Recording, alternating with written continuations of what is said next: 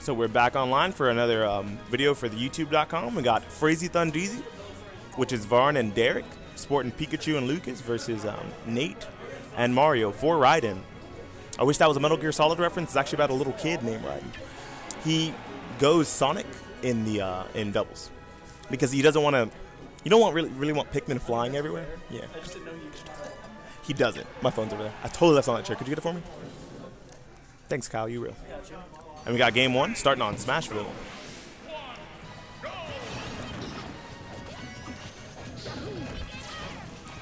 I do see Lucas and Pikachu excelling in these matchups just because they're really small, hard to hit. And in teams, it's good to be able to get footstool setups for your teammate and be able to get conversions for your teammate, and both of these characters can do that really well. Lucas has his own footstool setups and can probably footstool off of Pikachu up air and forward air, and Pikachu could probably do the same for Lucas. But blue team does seem to have all the stage control right now. Wonderful force smash from Nate, but does not take the stock off of Varn. Varn making it back.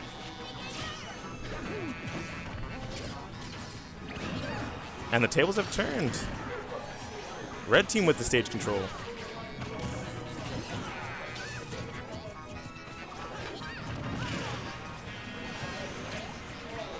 Varn losing the first stock. It is still relatively even because both Nate and Mario are at high percent. Ouch. Unsafe forward smash for Mario. Unsafe up smash for Mario. Gets met by a forward smash from Varn. And spikes his own teammate. Good stuff, Varn. Nice save from Nate. Keeping Mario out of the down throw combos, but gets spiked by Varn. It seems to be a reoccurring thing that he really likes spiking. Y'all should probably stay off of this left side. It's all his. I'd like to see more PK fires from Varn. And a little more spin dashes from Sonic. Mario's not utilizing spin dash as much as he could be. It has an intangible startup point to get around a lot of troublesome hitboxes like Pikachu's forward air and up smash. And any aerial thrown out by Lucas, because all of Lucas's aerials are really solid.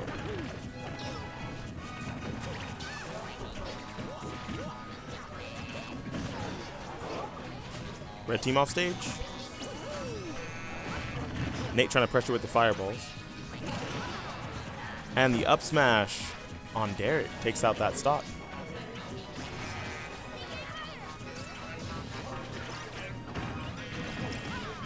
Yeah, I'd like to see a little more PK fires from Varn. That would probably do this team a lot more justice. They do have a zone.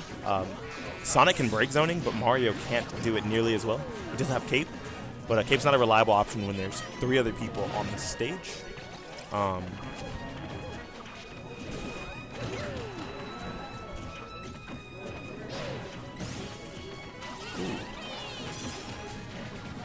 that is a back throw. Varn does DI it and live, but gets sniped by Nate's back air.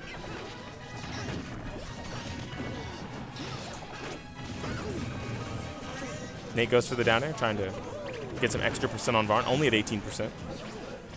Does not get sent flying too far from that forward smash. Lives it.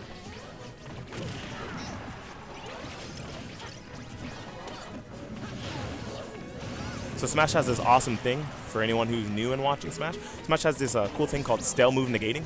We just call it staling for short. Where if you use the same move too many times, what it does is it reduces the knockback. Can't reduce the knockback on that up smash too much. As I was saying, it reduces the knockback on it a significant amount. You have 10 moves in your queue, you have 10 or 9. And the reason why those forward smashes from Nate didn't kill the first time is because he used 3 in a row. Putting 3 in his queue, all fresh, not very far apart. No character switches. 4Raiden and Freezy, Thundeezy running it back to Smashville for game 2. And this is a loser's match, so the loser is out of the tournament. I really would like to see a little bit more zoning from the red team. It would make Mario's pressure, close range pressure, a lot harder to get. because Mario does struggle getting in against a large amount of the cast, especially any member of the cast with a disjoint or a projectile. Sonic, not so much, but it's better to render one part of the team less useful than just allow the entire team to mow you down.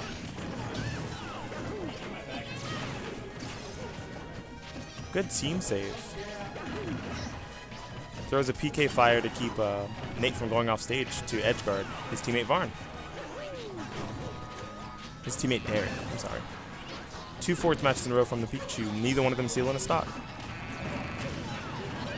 Wow, the Hail Mary forward smash from Nate, taking his teammate's stock and the stock off of Varn.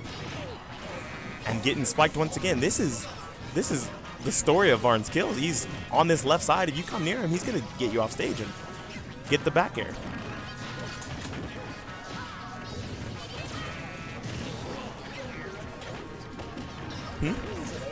Yeah.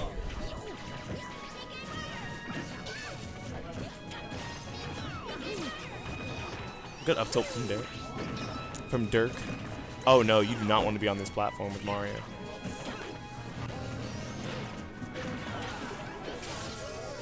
Dirk trying to make sure his team keeps stage control and blows that Sonic stock away. Mario loses one more. This is heavily in the red team's favor right now. And Pikachu is apparently stock tanking right now. Little rat knows how to live for a long time. Wonderful power shield. And good spot dodge. Gets away from 3 smash attacks in a row. Dirk is doing his very best to stay alive right now. 4 smash attacks. None of these attempts have taken a stock off of him yet. But he does need to watch out to not take a stock off of his own teammate. Gets the tech. And everyone's living except Nate.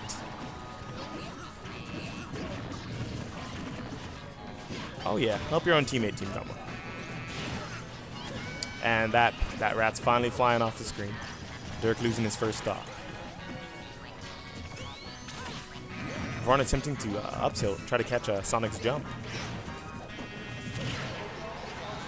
And a forward smash from Nate.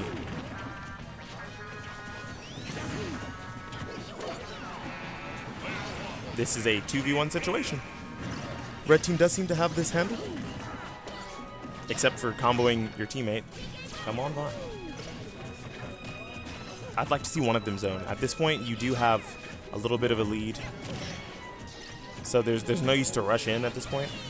Mario can't get anything off of caping your projectiles if there's 2 of you. So I'd like to see one of them. There it goes.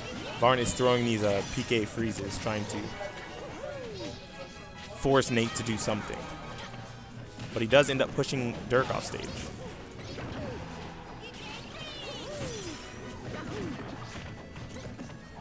Good Zairs. Nate is running this 2v1. He's not gimping a Lucas anytime soon, but he is making this 2v1 look pretty credible. Like he could do this. Can he get an up smash? Kills his teammate, but he makes sure to get that stock off Nate. We got a 1-1. I still don't see any character switches happening. Maybe Nate switching to Roy.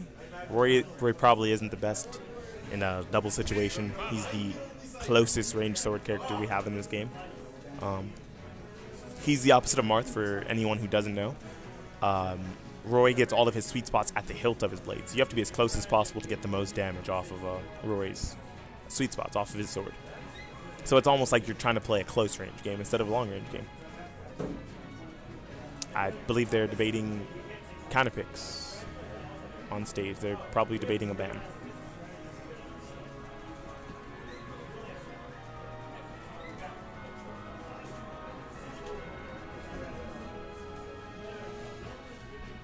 Red team could clean up on their conversions, making sure that whenever Nate gets a down air, he could I guess get the auto cancel window better, so that he could run forward to get the grab to down throw, because he missed a few, and the Sonic could probably use a little bit more spin dash to get in significantly better. Red team, I'm going to say the same thing I was saying before. They seem to be playing really great, except not using projectiles to the best of their ability. But these nairs coming out from Varn. Red team already off stage. Blue team asserting stage control here on Town and City for game 3. This is losers round 3, and wow, what a wonderful forward smash from Dirk. He saw the setup and he took it. Mario trying to juggle and gets down smash for it by Dirk. High air.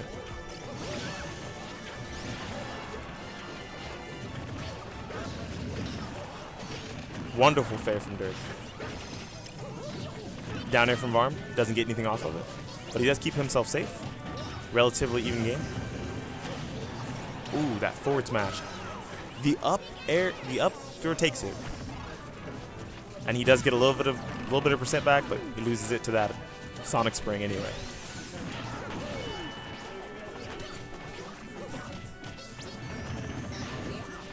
And he misses the up smash. And the down smash. Both of these conversions that they've tried to get so far have whiffed. Red team with all the stage control.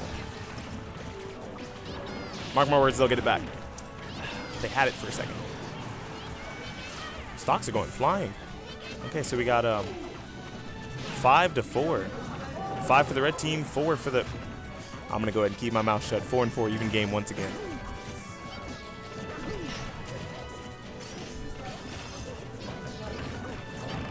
Varn was sandwiched in the middle, and he kept his composure, got out. Got a nair to up air string on Nate for it.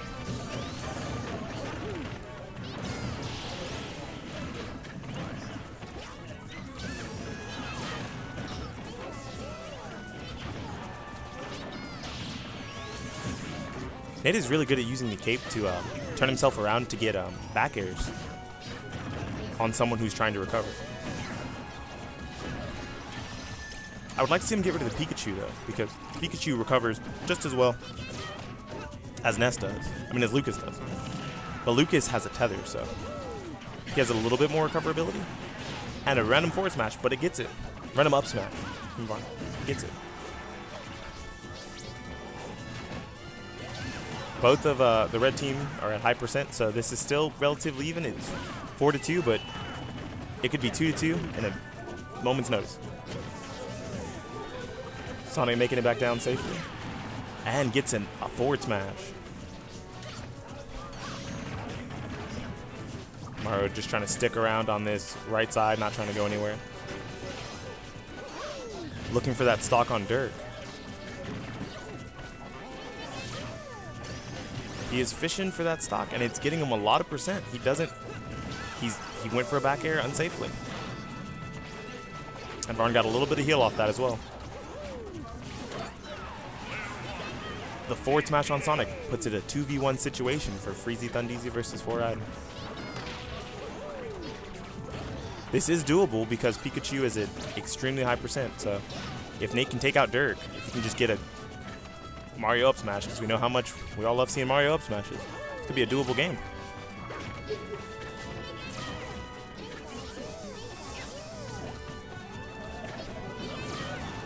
We got Dirk just hanging back, trying to keep his stock alive. And can they get it? Whoa, that was a wonderful conversion. That was really good. 2-1. I guess it gets best of 2. I mean, best of 3. Wow. Good stuff for Freezy Thundeezy. They move on in the bracket, and 4Raiden is out. Wow. Back throw to PK Fire.